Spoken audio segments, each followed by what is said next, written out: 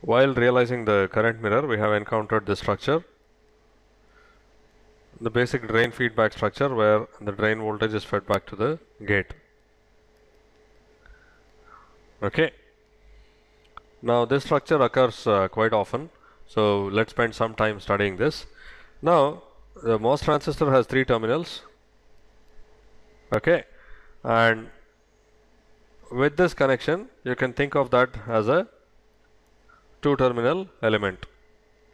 Okay, so I could put this MOS transistor in a box and bring out only 2 terminals, and one of the terminals is connected to both the drain and the gate.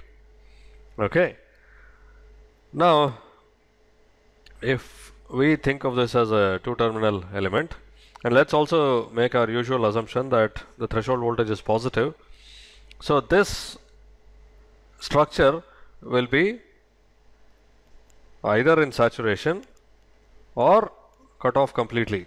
It cannot be in triode region, because if it has to be in the triode or linear region, VDS has to be less than VGS minus VT, but we have VDS equals VGS, so this is not possible for positive threshold voltages VT.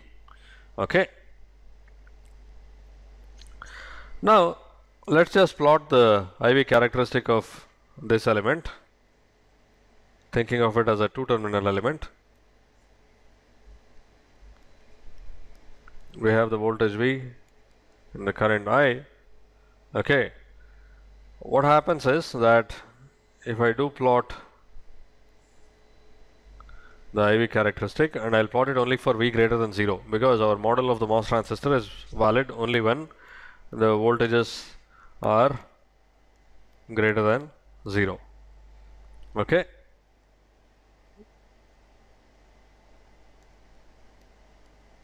so let's say 1, 2, 3, 4 volts, and I'll consider the same transistor as before, where mu and Cox W by L is 100 microampere per volt square and Vt is 1 volt. So it's pretty obvious that if this voltage V is less than 1 volt, no current can flow, because VGS is smaller than 1 volt and the transistor is cut off. Okay, and beyond that, because it's in saturation, it follows the square law equation, which says that I equals mu n Cox by 2 W by L VGS minus VT square. In this case, I is this current I, the ID is basically this current I, and VGS is this V. Okay, so it follows a square law behavior. Okay, so at VGS of 2 volts, it will be 50 microamperes. So let's say this is graduated in microamperes. At 3 volts, it will be 200 microamperes. At 4 volts, 450 microamperes, and so on. Okay, so these are the IV characteristics of the transistor, and this, you recall, is reminiscent of the diode. Okay, the diode also had some characteristic where there was a very small current here up to some point, and after that the current increases. Now in case of the real diode, it increases exponentially, whereas here it increases only a square law, but this can be in a way thought of as a 2-terminal element, which is the diode. So this connection is known as diode connection, or this transistor whose drain and gate are connected together is known as a diode connected transistor. Okay, so you encounter this in many places. You have this characteristic, it can be used to obtain a certain voltage drop, or it can be used to obtain certain bias voltages and so on. Now the incremental picture of this we are already familiar with. We calculated it while analyzing the common source amplifier with current mirror bias.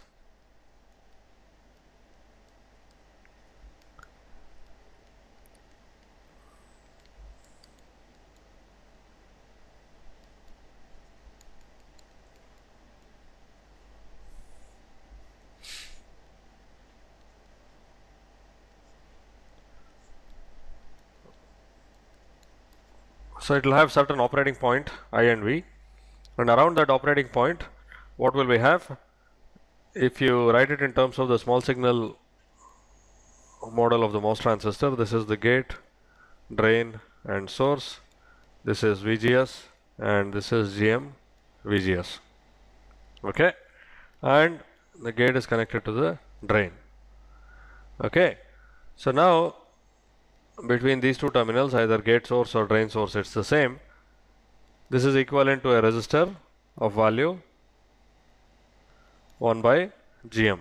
This we already know, we have analyzed it. If not, you apply a test voltage here and see what current flows, take the ratio, you will find this. Okay, so a diode connected transistor has an incremental equivalent which is a resistor value 1 by GM, and GM has to be evaluated at the operating point. Okay, and you can also include the output conductance of the transistor in saturation region. If you do include that, what happens is that appears in parallel with this one. Okay,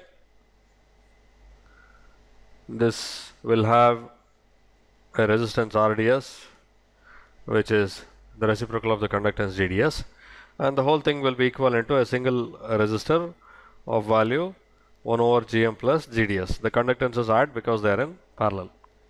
Okay, and this is a useful result to remember.